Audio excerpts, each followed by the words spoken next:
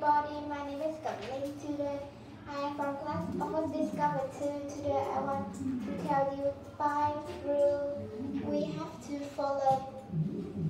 The first rule is be quiet. I usually see this rule in some classrooms. Why we have to be quiet? We have to be quiet so some people in the classroom they can learn. If we break this rule, maybe the teacher will be angry and we have to go out the classroom. The second rule is no running. I usually see this rule in the library. If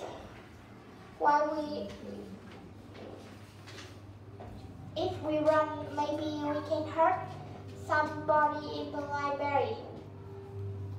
The third rule is no eating. I usually see this rule in some place they have book. When we eating, maybe the fruit would drop in the book and we have to pay for the book. The fourth rule is put the book away when you finish reading. We have to put the book away when we finish reading so we can keep the library clean.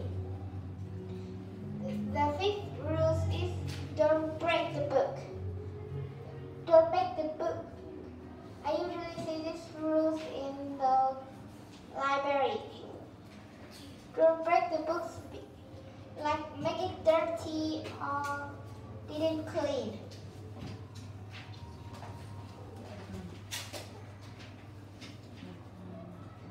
If we break the book, maybe who is the master of the book, they might be angry and we can't never read it again. That is the end of my presentation. Thank you for listening.